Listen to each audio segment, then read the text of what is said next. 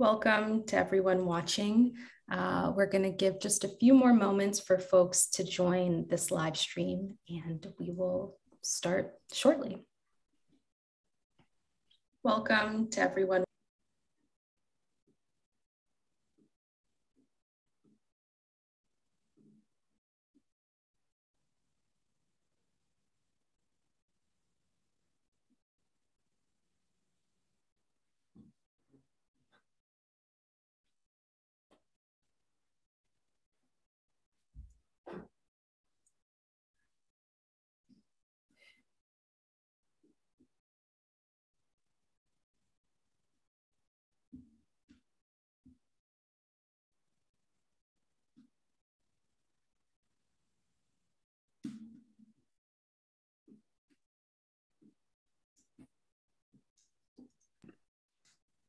Melissa and Keith, if you're ready to start, you can unmute yourself and say hello to everyone virtually, and I'll get started by introducing this conversation and sharing a little bit about both of you. Hi, Melissa. Hi. Hey, I'm here, Keith. Hey, Keith. Hey. Wonderful. Okay, I think we're good. That's like the most important thing, is just getting on and syncing to the Zoom, syncing to the YouTube. So we're with the people. Wonderful. So good evening to everyone who's joining us virtually. We're really excited to have you with us. My name is Naja Zigby Johnson, and I'm coming to you live from Harlem, New York, where I live and work as the Director of Institutional Advancement at the Shabazz Center. We are a memorial, a cultural, and an educational institute dedicated to advancing the legacies of our namesake, Malcolm X and Dr. Betty Shabazz. Welcome to tonight's discussion, where we will be exploring author and political commentator Keith Boykin's most recent release, Race Against Time: The Politics of a Darkening America, in conversation with the brilliant multi-hyphenate Melissa Harris Perry.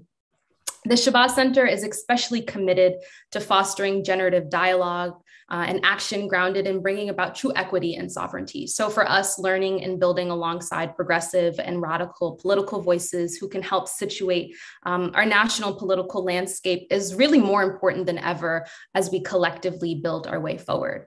So I'll share Melissa and Keith's bios, and then I'll pass it over to the both of you to lead this really exciting discussion. And if there's time at the end, we encourage those watching to share questions, and we'll make sure to get to those. So I'll start with your bio, Professor Melissa Harris Perry. Professor Melissa Harris Perry is the Maya Angelou Presidential Chair in the Department of Politics and International Affairs, the Department of Women and Gender Studies, and the Program in Environment and Sustainability at Wake Forest University. There, she teaches courses on American politics at the intersections of race, place, and gender. She is the author of the award-winning Barbershops, Bibles, and BET, Everyday Talk and Black Political Thought, and Sister Citizen, Shame, Stereotypes, and Black Women in America. Harris Perry currently serves as interim host of The Takeaway, a daily news and information program produced by WNYC Studios. Professor Harris Perry is also the founder and president of the Anna Julia Cooper Center, whose mission is to advance justice through intersectional scholarship and action. From 2012 to 2016, she hosted the television show Melissa Harris Perry on weekend mornings on MSNBC and was awarded the Hillman Prize for Broadcast Journalism. She has served as editor-at-large for Elle.com and for Zora. She continues to serve as contributing editor of The Nation. Harris Perry received her bachelor's degree from Wake Forest University and her PhD in political science from Duke University. She also studied theology at Union Theological Seminary in New York. Harris Perry previously served on the faculty of the University of Chicago, Princeton University, and Tulane University. Thank you for being here with us tonight, Ms. Perry. Keith Boykin is a CNN political commentator, New York Times bestselling author, and a former White House aide to President Bill Clinton. Boykin teaches at the Institute for Research in African American Studies at Columbia University in New York and previously taught at American University in Washington, D.C. He is a co-founder and first board president of the National Black Justice Coalition. He was a co-host of the BET Network's talk show, My Two Cents, starred on the Showtime reality television series American Candidate, and was an associate producer of the film Dirty Laundry. And he has appeared on many other TV shows, including BET's Being Mary Jane. A graduate of Dartmouth College and Harvard Law School, Boykin is a Lambda Literary Award-winning author of 4 books. Most recently, Boykin published Race Against Time, The Politics of a Darkening America, which he will explore here tonight in conversation with Melissa Harris Perry. Thank you, Keith. Now I'll turn it over to the both of you for our discussion. Thank you. Thank you so much. And we appreciate this is an opportunity to have a conversation. Keith, I know that you have been talking about this book all over the place because I've been spending a little bit of time watching some of your other interviews. I hope to not ask you just all the same questions. But, you know, there's this thing, right? You write a book, it takes a little while, it finally is out, then you walk around and talk about it. Are you still feeling excited about the book? I am because, you know, I every now and then I go back and I look at the book myself. I open it up, I read a few words here and there, or I think about something. I say, did I say that? Did I not say that? Sometimes I'll go listen to the audiobook, which I've never done an audiobook before. And I have also the ebook version too. So occasionally if I'm trying to find something in the book, I just look on the ebook and do the search function. So it's kind of cool because this is the first time I could actually access my book in 3 different platforms. So I still feel excited about it. Good, because I definitely feel excited about it. And I actually want to start in the middle, and then I want to go to the front and then to the back. But I want to start in the middle because I want to start in 1993. I feel like I've known you, you know, here and there. We've constantly been together in media settings. We actually spent a little time together at a bar this past weekend. So I feel like I've known you in a lot of settings, but it's true. We did. There were a lot of other people there too, including my husband. But this is not a story that I knew. And you're telling the story of, working in the Clinton White House, of being among the first and highest ranking queer members of the kind of inner circle. And then you tell this story about the FBI that I just hadn't particularly heard you tell before. Can you recount that? Wow. You're the first person to ask me about that. Wow. That was a weird experience. I got an offer to work for the Clinton administration in the White House. I started working in the White House. I assumed that I had already passed the security check. And then after a few weeks of working in the White House, I get a call from the FBI. I think it was Agent Gary Aldrich. I'm not 100% sure. And the reason why I mentioned that is because he became this conservative anti-Obama person who wrote books about Obama. But I'm not 100% sure, but I think it was he. And he called me into his office and closed the door and said to me, so we have reason to believe that you may be leading an alternative lifestyle. And I was shocked by this. And I was like, alternative to what? I said to him, knowing exactly what he meant. But I wanted him to say it. And then he said, well, we have reason to believe that you might be homosexual or gay. And I was shocked because I thought that was public information. I'd been out for several years at that point. It had been in the newspapers, and I told him that. He was a little shocked that it was in the newspapers. And I wondered, why is the FBI bothering to even ask questions like this or investigate something like this in the 1990s? I thought those issues were already resolved. But clearly I was wrong, because in previous administrations, it had been a bar to actually service. So it was just a reminder of how I sort of found myself on the cusp of change unknowingly, and just kind of walking into this situation blindly, thinking that things had already changed when there was still much more work to be done. I feel like where you just ended, that sort of insight is precisely at the core of the book itself, right? That here we are in these moments thinking, oh, we already took care of that, right? Like that's been taken care of. Not that any thinking person who I know ever imagined that the Obama years constituted a post-racial moment, but I will say that even I suspected that we were at least in a period where the open embrace, the kind of joyful, gleeful excitement about white supremacy, I did think that was in the past, and not so much. Well, I thought so too, actually. I thought that racism was still going to be a persistent part of our country's society for a long, long time.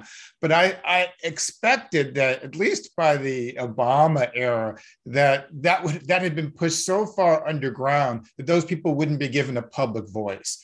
What I didn't anticipate, and I should have, is that the Obama era itself helped to generate this backlash and helped to create this public expression of racism and xenophobia and bigotry that had been hidden for decades. So Obama brought that out, and the first person to do that, the vehicle to sort of deliver that message, of course, was Donald Trump, which he did starting in 2011, I believe, when he launched his campaign challenging Barack Obama's birth certificate. Yeah, I so remember being in cable news at that time, and the sense that it was funny, that it was a joke, that it was so obviously appalling that it was okay to cover it because covering it would only demonstrate how ridiculous it was. But even then, I felt a certain discomfort about it, that our coverage of it also amplified it. You're right. I remember watching one of his press conferences at an airport hangar where Trump, who was then just a private citizen, literally stood at this hangar talking to the press on live national television. It was definitely on CNN. I don't know if it was on MSNBC, but definitely stood there talking on live national television, just spewing out conspiracy theories about the president of the United States. And it was covered without any filter. I mean, it was ridiculous. And the assumption was that most people would be able to see how ridiculous it was. But the fact that he was getting live coverage to say this helped enable and empower those people who believe those very things. And that was just the beginning of the process of Donald Trump emboldening the people who had lived in the closets for the past few decades, to the point where we end up with an insurrection this year because those people felt empowered to do so. So let's in that moment of you bringing up the insurrection, let's go back to the start of the book, because it starts in a most fascinating way. It starts with you talking about your claustrophobia, but already knowing that you were claustrophobic, but experiencing it in a very particular setting. Again, maybe for folks who haven't read the book yet, if you want to tell us a little bit about that start of this book. Right. Well, the book begins, ironically enough, since it's a book about the darkening of America, it actually begins in Mexico City. And the first moment of New Year's Day on January 1st, 2020. And I find myself in a former women's prison in Mexico City, which is someplace I had not expected to be, but I was there for this New Year's Eve party that was unusual. And I was in a hallway. I wasn't actually in the party. I was trying, how you're rushing to get to a New Year's Eve spot so you can all celebrate. I wasn't actually in the party. I was in a hallway trying to get into the party. It just felt kind of a bizarre place to begin the year. And then the next day that same day on New Year's Day, I go with my friends to this thing called a temescal, which is a heat lodge. I'd never seen it before, an igloo-shaped heat lodge that's very popular in some places in Mexico. And it's basically a sweat lodge where you have to crawl into this thing and it's very dark and very hot, and they close the door and you can't see, you can't hear, you can hear, but you can't really feel anything. You just, except for the heat, you can't really appreciate all your senses. And I started to panic. I started to think, oh my gosh, I can't stay here for 45 minutes. I have to get out of here. And so I stayed for a couple of minutes and I rushed out because my claustrophobia got the best of me. And then the shaman who was presiding over the ceremony walked out a few minutes later and talked me into coming back in. And he convinced me to put my hand on the door as sort of a technique to feel safe and comfortable. And by doing that, I was able to return for the remainder of the ceremony. Now, the reason why I started the book that way, it seems kind of odd, but it was actually an important moment for me because I would find that sort of sense of comfort necessary later in the year when I found myself arrested for the first time in my life, as I was covering a protest a few days after George Floyd was murdered. And I was locked in a police van, and I thought immediately, I'm going to die here. I thought about Freddie Gray. I thought I'm going to have a panic attack. I thought I was going to faint. I thought I was going to pass out. It was really hot. I didn't know what was going to happen. And my arms were tied behind my back the whole time. But for some reason, I found this inner strength and calm that I had not expected I would have. And I remember that moment in Mexico, and it brought me the peace I needed to survive that ordeal. I have to tell you, Keith, that as you were beginning at first to write the story in the text about, oh, I'm going to need this, technique. And you're saying, oh, the claustrophobia was getting to me, but I knew or later in the year that you were going to use it. And I thought, oh, this is about quarantine, right? The feeling that so many of us had about being in quarantine. And I thought, okay, that's an interesting kind of metaphor to help. But when I then got to the part about the arrest, I have to say, I'm not particularly claustrophobic, but my anxiety for you, and I had just seen you, obviously you'd written the book. I knew you were fine. Right. And my anxiety was ticking up at every second about the level of vulnerability, like what your body just becomes this disposable Black body in this space. There's no escape from saying, oh, I'm special, I'm important, I'm on TV, I used to work for the White House. No, like, you're a Black guy who is arrested at a protest with his hands behind his back. And again, when you made the point about Freddie Gray, so I just wanted to say in part how much I appreciated you letting us into that level of like the embodied experience of vulnerability and oppression. Thank you. I think sometimes as men, we don't often express our vulnerability. And so I'm vulnerable just like anyone else. And I felt it was important for me to share that story because it was honestly somewhat of a terrifying experience. I don't even think I captured the terrifyingness of it for myself in the book. But in hindsight, it seems like, oh yeah, of course I survived that. But at the moment, I'd actually dreaded being arrested my entire life. I've been covering protests for years, going back to my college days. I've been on the front lines. I've been behind police lines, in front of police lines. I was tear gassed in Ferguson and never, ever got arrested. Because I'm always with the press. I always figured I'm never going to get arrested. So when the moment came, I actually was really, really scared, thinking, oh my God, I hope I don't pass out. That was the thing that kept coming to my mind. I hope I don't pass out. Because I'd done that several times before under less stressful circumstances. But fortunately, I was able to make it through the ordeal. Yeah. And I think it's worth pointing out that being arrested and knowing, that the police actually aren't there to serve you. If it ought to be the safest place in the world to pass out is if you are with, your tax, paid police officers who are there to protect and serve you. But of course, we know that that's not a safe place, right? To become. Well, and the thing that really got me too, this was a few days after George Floyd was murdered. And it wasn't until a few months later that I actually saw the George Floyd video. And one of the things that was so eerie to me is that George Floyd repeatedly protested to the police that he has claustrophobia. He didn't want to get into that police car in the back of the police car because he has claustrophobia. And I felt his pain. And I can imagine maybe the police officers didn't believe him, but I understood what that's like. And I had the same sort of fear of just being trapped in this police van by myself.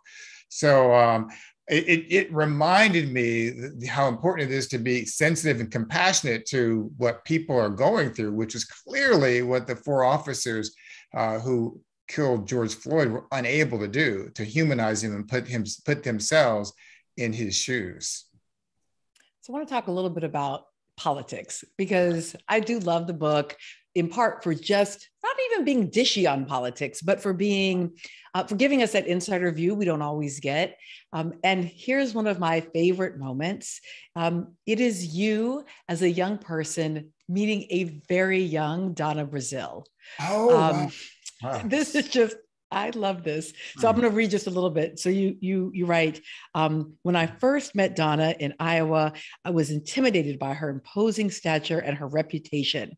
At only 28 years old, she was a political prodigy who'd already worked in senior staff positions in 3 presidential campaigns. And then you go on to say, she also talked to white people in power the way I wanted to, and the way I someday would, but not yet. There is nothing I don't love about that insight, in part because I'm a big Donna Brazile fan. Whatever human foibles she has, she's just great. But that she talks to people in power in a way we all wish we could. Yeah, that was really remarkable for me because she was not too much older than I was at the time, but she had this big senior job in the White House. I had a low-level job, in the campaign staff. I had a low-level job with the campaign staff. I was Governor Dukakis's press aide. So my job was to travel with the candidate everywhere and essentially do 2 things. One, because I spoke Spanish, I was supposed to sit in on all of his Spanish language interviews and translate them for the press secretary. And 2, I was supposed to bring something called a malt box to all the different events so that the reporters could get access to the audio feed. That was really all I had to do. But I had to travel all across the country with the candidate every day, so I got a chance to see him. And here was Donna Brazile as a senior campaign advisor, national field director who'd worked in the Jesse Jackson campaign. She seemed sort of larger than life to me, that she was respected and willing to say things that other people wouldn't say. And the day when she lost her job was the day when she said 2 things. One, she mentioned a question about George H.W. Bush's alleged extramarital relationships. And 2, she talked about Willie Horton. And that was the beginning of the discussion about the racism at the heart of the George Bush campaign. Because it had been sort of swept under the rug, and Donna brought it out into the open. And even though she lost her job because of that incident, it was an important moment to me about speaking truth to power. And it wasn't something that I saw myself as being able to do at that time, but watching Donna empowered me to be able to do that later in my own life. And I so appreciate even just that you remind us that it was Donna Brazile who brought that moment to the fore, that the use of racism in political campaigns is like, oh, today's Wednesday. But by highlighting it, by forefronting it, by confronting it, she actually changes the entire way that we even understand how American political campaigns operate. Absolutely. You can't think about the 1988 campaign without talking about Willie Horton. And that is largely because of Donna Brazile. And even though, as I said, even though she lost her job, I thought at that point, this is a bad moment for Donna, but she's going to be okay. She's a very talented person. And she ends up becoming the chair of the Democratic National Committee. How about that? Yeah, Donna's okay. She's going to work it out. Right. This is just a small point, but at one point in the text you write, as a young kid with a big greasy jerry curl. Keith, are there pictures?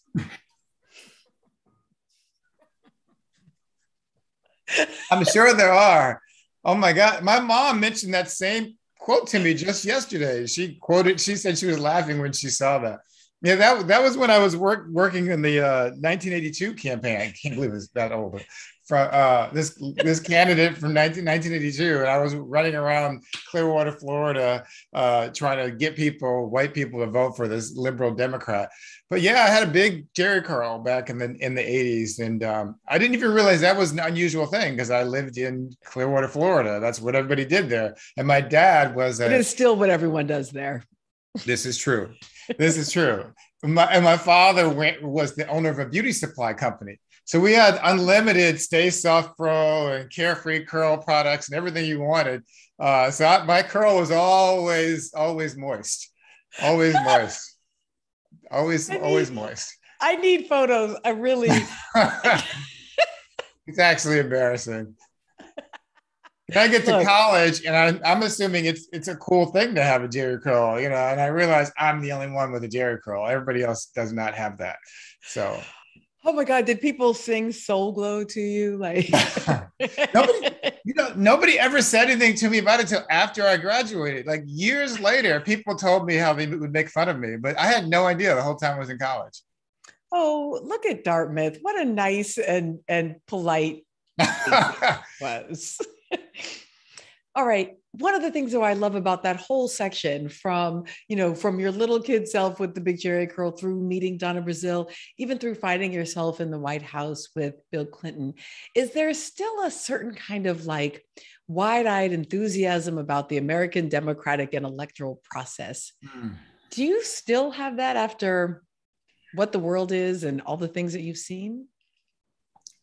No, that's a great observation. I'm sort of approaching it from 2 points. One, I don't have that enthusiasm. I have a whole chapter in the book called Barack Obama's unreciprocated optimism, because I think Obama seems to have that, and I don't understand why. But the other point, which is completely kind of unexpected, is that when I wrote the book, actually when I wrote the proposal for the book, the publisher came back with this cover, which I had nothing to do with, by the way. And I loved it, except for the fact that the title and the subtitle are upside down, which I don't like, but I loved it. And part of the reason why I loved it, because it reminds me of this young person sort of looking at America as it's changing. And I kind of see myself in the eyes of this young person 20, 30 years ago, looking at America as it's changing, and then having that sense of hope and optimism. And here we are today in 2021, where we don't quite have that same sort of sense of faith in the country. In fact, I don't want to say pessimistic, but I'm actually at the point where I feel like we're at a crossroads. I think that I say this in the book, that we're in a cold civil war, but I really think the country could go either way. And I think we could easily find ourselves in a real civil war or a dissolved country, the end of the union, within the next decade. I don't see that as being implausible at all. And it all depends on what we do right now. So as I was reading the kind of unrequited love story of you and President Obama, and it's actually the unrequited love is relative to the country, right? So it's not that that he loved you, but you did not his campaign, or the other way, but rather that he seems to love an America that doesn't love him back, at least not in this. I mean, the man did get to be president for 2 terms, so it's not that it completely hates him, but just to be clear. Not in the ways, for example, that it seems to hate Freddie Gray and George Floyd. But it's funny, I still felt that during the Obama years. I maybe even still felt it at the end of the Trump years. But I think I noticed how much I didn't quite have that optimism anymore in the summer of 2020, as the second wave of the Black Lives Matter movement was really taking hold. And so many of the students who I teach kept saying, this is it. This is the reckoning. This is the moment. This is when it's all going to be different. And I was like, yeah, no, I mean, probably not. Like, this is good. I'm glad y'all are doing this. Every generation should. So here's the question, Keith. Do you think it is life cycle? Like, in other words, do you think that it's like we hit about a certain age, we've done a certain number of decades of the work, and then, we kind of get that Du Boisian, time to go to Ghana. I've done what I can for America. Right. Or do you think we're actually reflecting accurately on the social and political circumstances we find ourselves in? Well, I don't know about you, but I feel like the situation we are in right now is different. I won't say it's unprecedented, because I'm sure it's happened before in our country's history, but unprecedented in my, at least, lifetime. I don't think I've ever seen our country as divided as it is in my adult lifetime. I'm sure certainly it was in the 60s with the civil rights movement, in the early 70s with Vietnam. But in my adult life, I've never seen this country as divided as it is. And I think that the genie is out of the bottle. I don't know how you put that back in when you have 74 million people voting for Donald Trump after 4 years of racism and bigotry. I don't know how you put that back in after hundreds of people stormed the US Capitol and try to stop the counting of votes to undermine the Democratic election. I don't know how you put that back in when people have been emboldened to deny history and to use every tool at their disposal to prevent Black and brown people from becoming a part of this new emerging majority. So I think conflict is inevitable. The question is, what are we going to do with it this time? And one of the arguments I try to make in the book is that we keep going through these cycles that you're talking about, but we keep creating these moments of, I'll say, truces. I don't know if you can make truces is a plural of truce, but we keep coming to a truce moment instead of negotiating a real peace treaty where everyone actually can sort of resolve our differences in agreement. We just have a truce where we decide we're going to have what Dr. King would call negative peace, the absence of conflict, instead of a positive peace, which is the presence of justice. So we are, I think, at another moment right now where I think Joe Biden's administration is that negotiated compromise. It's like, we're going to give you the Biden years for 4 years or however many years he may be in office to calm you down after all the wild behavior of the previous administration. But those issues haven't been resolved. Structural racism hasn't been resolved. Systemic racial disparities haven't been resolved. And there's no effort, as far as I can tell, by either party to seriously eradicate them. And that's problematic.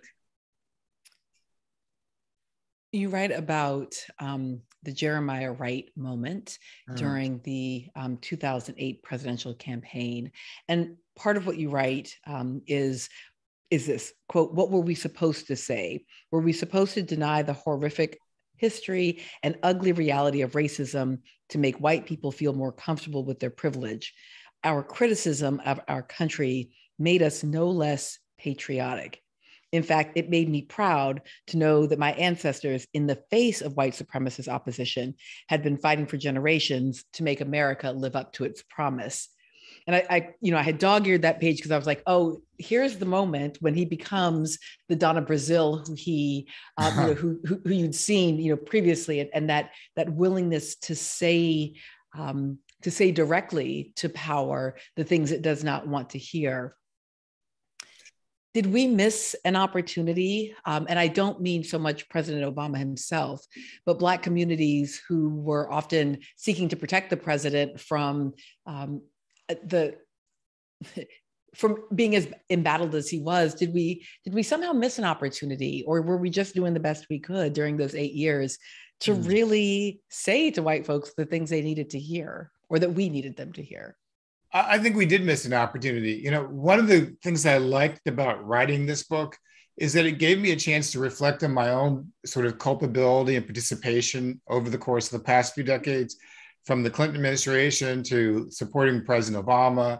At the end of my chapter on Clinton, I think I say something along the lines of, at the time in the 90s, it seemed that he was the best we could do, but looking back in hindsight, it seems we were wrong.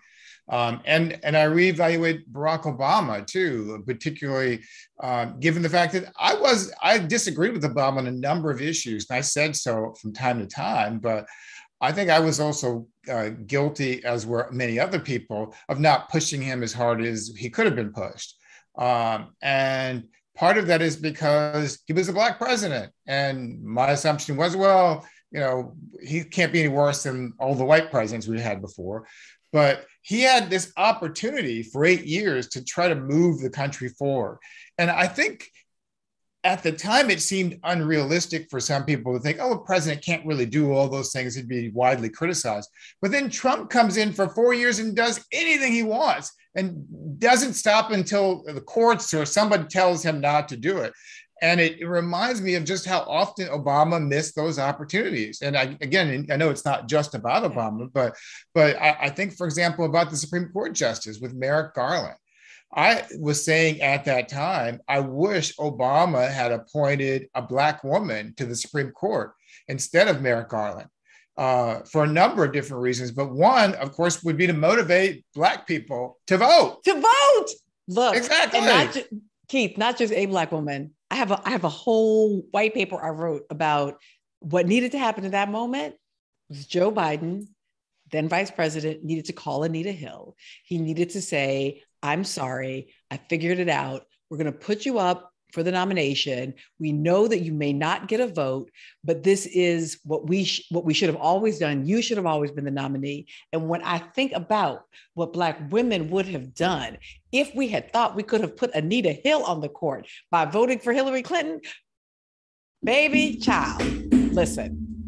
Wow, Melissa, that's brilliant. I have to see this paper. I've never heard that. I just thought it would be a good idea to appoint a Black woman, but Anita Hill, that's a whole nother level. I think listen, that's a brilliant idea. It would have inoculated Biden against what he then had to manage, and she actually also would be a damn good justice. Oh my God. And she'd be on the court with Clarence Thomas. Oh, would have been so good. Yes, exactly. Wow. I mean, what karma. That's the kind of thinking, though, I wish that the Obama people had done. I feel like they were so careful about drawing within the lines and making sure they dotted all the I's and crossed all the T's and following all the protocol. And the Republicans didn't care about any of that. And even if he didn't get his appointment during his administration, he could have made a recess appointment. He could have used all the powers at his disposal. He could have actually, I give credit for one thing Obama did, which is remarkable. He gave commutations to, I think, 1,927 different people. A large number of them were African-American people of color. That's a significant number, I think more than the 7 or 8 presidents before him combined. But he could have done more. I mean, the one issue, I remember, who was I having this, was it with you recently? We were talking about no, it was Bakari Sellers. We were having a conversation about marijuana last week. Oh, yeah. And Bakari was criticizing Biden, rightfully so, for not doing more on pushing for marijuana legalization or descheduling it from drugs that are illegal. And I responded by saying, well, Bakari, the real person we should be mad at is Barack Obama. I mean, Joe Biden's from a different generation. He doesn't even understand why marijuana is not dangerous. But Barack Obama is from a generation who smoked marijuana. He talked about it publicly and used other drugs. He talked about it in his memoir. He's the one who could have been the president to push on that issue. But the Democratic Party didn't do it, that Barack Obama didn't do it. The party was so focused on catering to this elusive white middle America, middle class or middle income voter, that they forgot about the people who elected them. The base of the Democratic Party, the most loyal constituency of the Democratic Party, are Black people. I keep going back and forth about whether or not I think it is a catering to these voters who, mythical sort of white moderate voters who they're never going to get, right? That's my most harsh assessment, not only of the Obama years, but of the party more generally.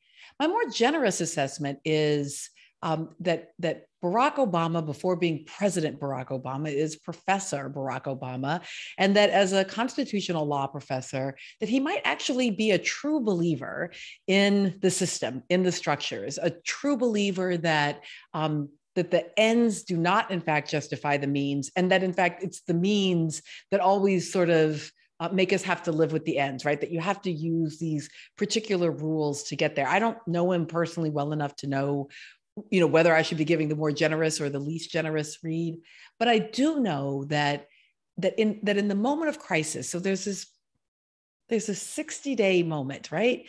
Because you can also say that clearly a lot of people were delusional. They believed that Hillary Clinton was going to win the presidency, but there's a moment after the election and before the inauguration where who's coming next. Like Donald Trump is coming. So that's right. You do the last things that you can do, because who cares about critique at that point? You got to go ahead and give amnesty to everybody on the DACA list, because you told the DACA kids to come out of the shadows, and then you're going to hand the list over to the Trump administration. Give them amnesty. Just do it like you can. And yeah, people will be mad, but who cares? They'll get mad about something else next week. It's those 60 days that I'm always most angry about. I completely agree. You know, it reminds me of something I did years ago, which I feel really bad about. Back when I was a college student, I was an editor of my student newspaper at Dartmouth College, the editor in chief. And Dartmouth is an overwhelmingly white school. And I think everybody on the newspaper staff was white, to be honest, except for me. Maybe there was somebody else I can't remember, but actually there was a photography editor who was Asian American. But for the most part, it was overwhelmingly white. And when I left, the editor who followed me was also white, a white man. And I regretted later that I didn't figure out a way to use my power. I wasn't even aware of the fact that I could have or should have used my power to try to recruit more Black people to come and to work for the newspaper, to be a part of the staff, to even be editors at the newspaper. And I think that Obama, and that's a totally different level, you know, obviously what he was doing. I think that Obama, I think was so caught up in the trappings of what you were supposed to do as president that he didn't seize the opportunity to take advantage to do something dramatically different from the norm.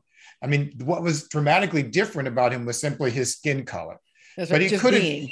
Exactly. His very presence in the White House was dramatically different. But he could have done something even more dramatic, just like you're saying, with the DACA amnesty or so many other examples, where he just could have said, you know, especially after Trump was elected, we're not going to leave these people hanging. We're going to do everything we can to protect them. But instead, he gives this hopeful speech again about how we're all rooting for you, Donald Trump. No, I don't know anybody who is rooting for Donald Trump, except for Donald Trump and his supporters. That's right. I wasn't rooting for him. I'm always rooting for my country. And I'll even say I continue to root for the soul of the Republican Party, because I much prefer that there will always be more than one party. There will always be disagreement. And I'd like everybody to be good and healthy and committed to self-governance and democracy and the peaceful transfer of power. So in that sense, I'm rooting even for the soul of the Republican Party, but I'm not rooting for Donald Trump at any point. No, nor am I. Yeah. And I get it. And I don't think Donald Trump is rooting for the country either. He's only rooting for himself. But it's funny you say that, because I had a conversation last week, I think it was, with Michael Steele, former chair of the Republican Party. And Michael. Yeah. And the weird part about this conversation is that I remembered, you know, there's part of my book where I encourage Black people to join the Republican Party. Which is odd because I'm a Democrat and have no intention of ever becoming a Republican. And Michael Steele disagreed with me. He told me it's not worth your time. It's not worth their time. Don't do it. Don't encourage anybody to do it. And I asked him, well, are you still a Republican? And he said, yes. And I didn't understand, well, why are you still a Republican if you're telling other Black people not to be Republicans? My argument is they could go there and try to change the party, but he says it's too late. Yeah, it's interesting. I had a conversation that wasn't that different with him recently. And, you know, Michael, I've always just liked Michael Steele as a person, but we used to have far more policy disagreements. But it has been interesting. There are many more Republicans who I think are Michael Steele-like, in that, you know, clearly, you know, he's a devout Catholic who moved into the party initially because of a set of, you know, personal ethical beliefs, and has seen those beliefs shredded by the Trump years. Like, absolutely, you know, all the things that he believed about family, about community, about, you know, goodness, like he genuinely believed those things, and watching them shredded by the party. But honestly, my main thought was, yeah, well, I felt that way about Democrats many times, and have felt that, wow, I feel like I was trying to be part of this party for these reasons, and I'm watching it be shredded in this moment. Yeah, I agree with you. It's sad to watch that happen. The perfect example I think about is where we are right now. I always go back to the issue of race and Black people, but I still find it unacceptable that we have a Democratic House, a Democratic Senate, a Democratic White House, and we can't pass the George Floyd Justice and Policing Act, the John Lewis Voting Rights Act, or the Emmett Till Anti-Lynching Act. And we're falling on the tired excuse of we can't get it passed because of the filibuster in 2021. And they expect Black people to turn out in the midterms in 2022 or for the re-election campaign in 2024 without any deliverables. Yep. All right, we're going to do a one of my favorite things. This is called a speed round. Okay. So I'm just going to think of it as almost like those ink blot tests, like you see it and just say what comes to mind. So brief answers. These are very big topics, far too complex for a speed round, but I just want to get your initial responses on them. So we're just going to start right where you left off. The filibuster. Abolish it. Is that what you want, or something? No, yes, no, totally. I'll take it. I mean, you were like, yeah, no, that's got to go. I would go for a compromise where you don't actually abolish it, but require a talking filibuster, or you have a cyclical filibuster where it goes down from 60 to 55 to 51, depending on overtime or something like that. But ultimately, it should not be able to stop progress forever. DC statehood. It should happen as soon as possible, along with Puerto Rican statehood, if that's what they want, which I think they do. Yeah, I think I mean, there's debate, but yes, I mean, let's debate within. Let's get 4 more senators, which would also help with the filibuster thing. Right. So again, big topic, but sort of first responses on it. It looks like Black folks may have been undercounted in the 2020 census. Thoughts? Sad, not surprising. And it's funny you say this because I saw this, I think yesterday or the day before, very recently. And I was thinking about writing an article about it, but I haven't yet done that.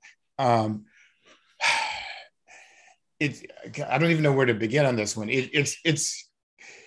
This is the reason I think we're setting up the structures for a future apartheid state in our country. We're not there yet, obviously, because white people are still the majority in the country. But by 2044, there's a possibility that it will not be, according to the census projections.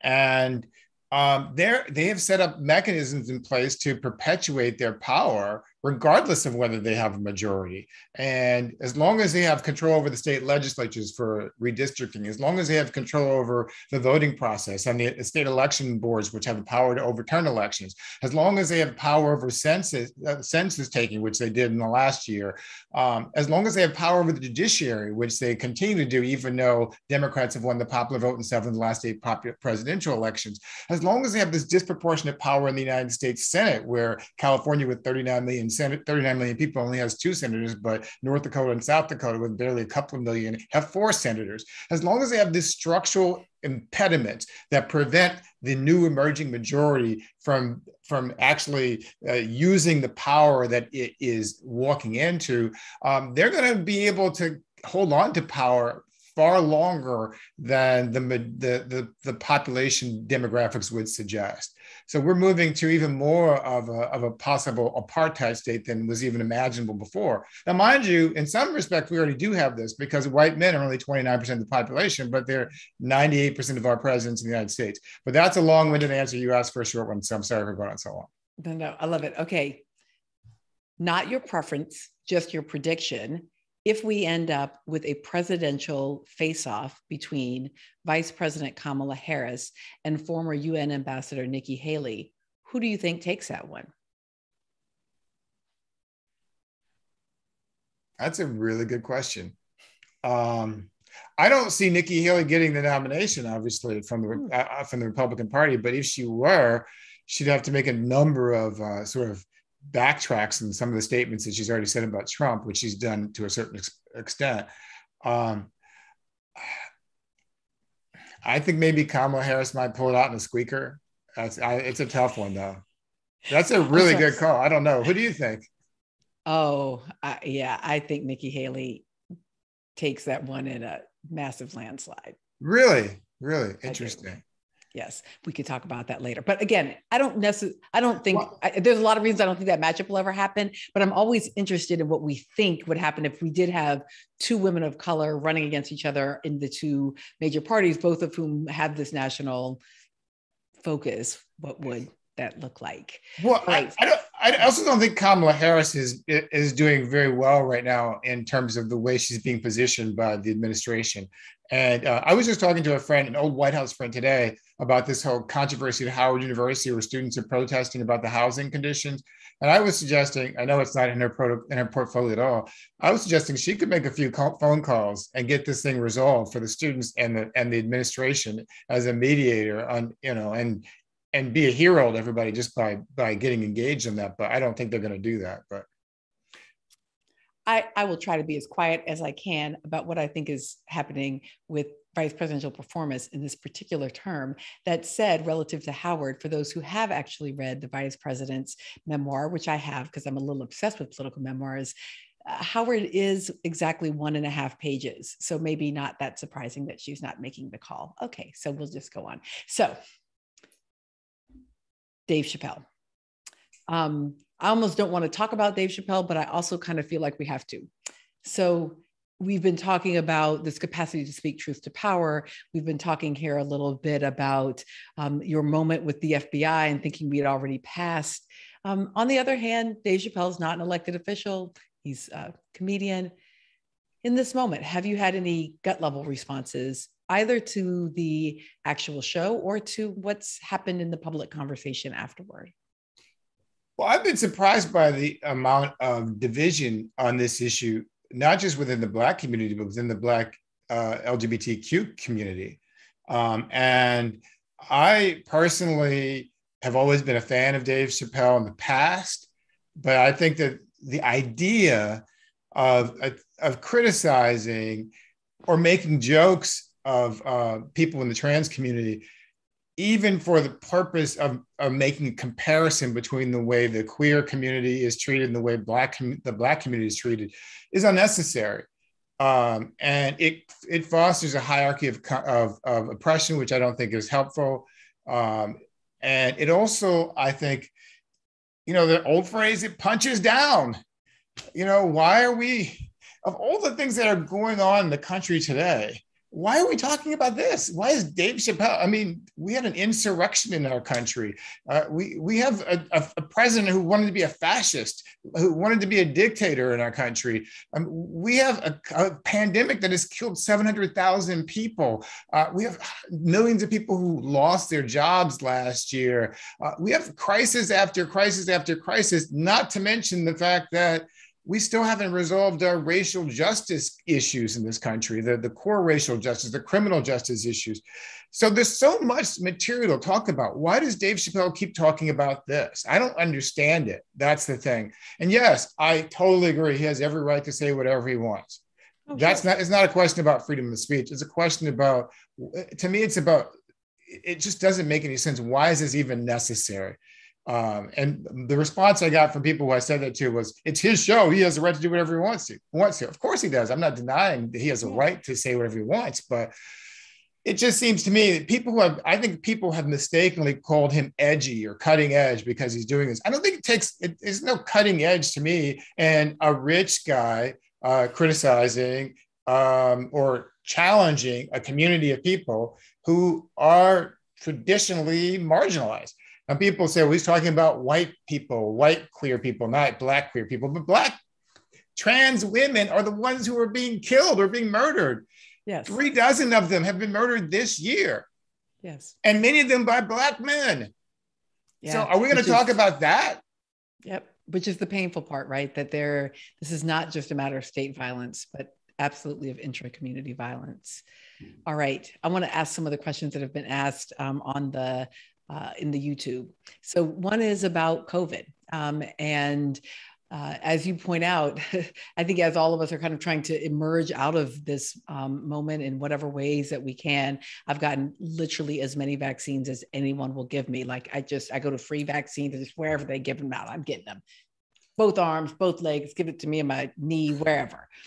But as we're trying to come through this moment, do you have a sense that it will shape either the midterms or the 2024 presidential race? The vaccine issue, the COVID issue? Yeah, COVID in general. So whether it is the fact that the Republicans had a president in charge while 700,000 Americans died, or the continuing battle over masks and vaccines. Yeah, I do. It's definitely going to be, barring another insurrection or some other catastrophic event that happens in the next year, which is all very possible. It's definitely going to be an issue in the 2022 midterms and 2024 election. There are some people who think that COVID won't be over for several years. That this is an era that we're in. It's not just a crisis. So that's possible. And I'm not convinced that it cuts one way or the other, that it benefits Democrats or Republicans, because I think it depends on the particular jurisdiction or election that's going on and how people are framing it. We saw what happened in California, where originally there was a big backlash against Governor Gavin Newsom and led to the recall election. But the fact they put Larry Elder up against him as an opponent sort of responded to that. And so the question is the Republican Party going to be beholden to Trump, especially in those swing states? And if they are, I think they're going to miss a lot of opportunities where they could pick up seats, because some people will be upset with some of the things that maybe the Democratic leaders have done. But if you put a Trump acolyte or a Trump wannabe in as a candidate, I don't think that serves the Republican Party very well. But they've made their bed now; they have to lie in it. And here's our last question. And I think in many ways, it's both a perfect reflection of the book, which sort of walks through your trajectory as a young person in politics, to the insights that you've had after being in multiple White Houses, administrations, and in American political media. But what do you say to young people right now, particularly those who maybe their first vote they cast for the re-election of the first Black president, and then they saw that turned back with President Trump? They went into the streets in the summer of 2020, saw some gains, but have seen many of those pulled back. How do we keep young folks in this country involved and engaged in the big project of self-governance? Well, that's an excellent question, and I'm glad we're ending there, because it's an opportunity to talk about what things we can do to move forward. But first, I just want to thank you, Melissa, for doing this. I know you didn't have to do it, and I really appreciate you for taking time out of your busy life to do this. And thanks to the Shabazz Center for having me here as well. But this has been a wonderful conversation. I've really enjoyed it, and not quite as interesting as the conversation we had last week over drinks, but it was still a good conversation. Yeah, this is just water. This is just water. Same here. That's all I'm drinking. But in answer to your question, I think that I'm not completely hopeless. And I think the answer for young people depends on what they do with the future. That they can't assume that the demographic changes or that the aging of America will ultimately result in a changed, more progressive America. I go back to a quote that I use often, and I use in the book, from Dr. King, where he warns us that time itself is neutral. It can be used constructively or destructively, he writes. And the reason why I say that is because we're at an inflection point where the next few months, if not the next few years, will determine what kind of country we're going to be. And it could very well pivot in a very negative direction and spiral out of control and cause some sort of conflict or catastrophe. I don't think that's out of bounds at all. But it could also move in the other direction. It could also move in a completely different direction, a more hopeful, more loving direction, more inclusive direction that changes things that haven't been changed and should have been changed for decades or centuries. And that depends on the actions of young people and the actions of activists and the actions of people who are progressive minded. If they don't give up, but they continue to have hope, they continue to fight for an America that they want to see. I had this conversation last week with someone who is older, Lee Bailey from EUR Web. And I like Lee, I like what he does, but it was an interview, and every time I suggested something, all the ideas I put in the book, he was like, yeah, I just don't see it changing. I don't see white people changing. I don't see any of this changing. And I guess at the end of the conversation, I just had to say, well, what's the alternative? I mean, we can all agree that things may not look good, but if the alternative is to do nothing, then we're resigning ourselves to the fate of catastrophe. I don't want to accept that as the alternative. I believe that we have the opportunity to be in control of our own fate. And so I encourage those young people, whether they're in high school or college or not in school at all, whatever role they may play in life and society, to be active and be engaged and fight for the country they want this to be. And don't let anybody take that away from you. I love it. And again, that image on the cover of the young person looking forward, seeing both the aspirational possibility of the American project, even in reckoning with the realities of our history. And so everybody should be reading it. Take it in any form you can get it. There's an audio book, there's the ebook, and of course, always my favorite is just the good old thing that you can dog ear and circle and write in. I am old enough to like my books that way. Thank you so much for joining this conversation, Keith, and thank you to the Shabazz Center for hosting both of us. Thank you to everyone.